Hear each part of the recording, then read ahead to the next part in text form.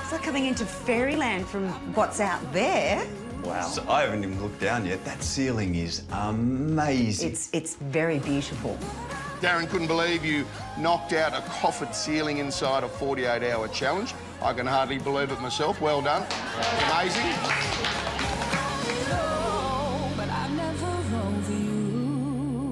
And they've chosen a colour palette too that actually harks back to the original era of the building, but also is totally contemporary. You know what I'm loving, what they've matched with it?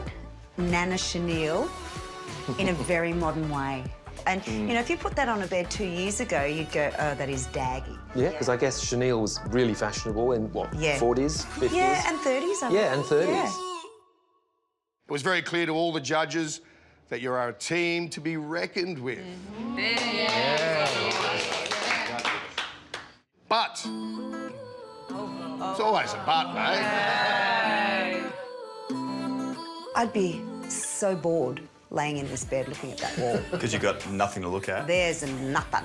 So this horse looks very impressive when you walk in, but should it be over there or should it be here? Because this is as boring as all get out sitting here. I think this horse needs a mate. OK, playing devil's advocate, does it work as a kid's room? Do you register this as a kid's room? No, not at all.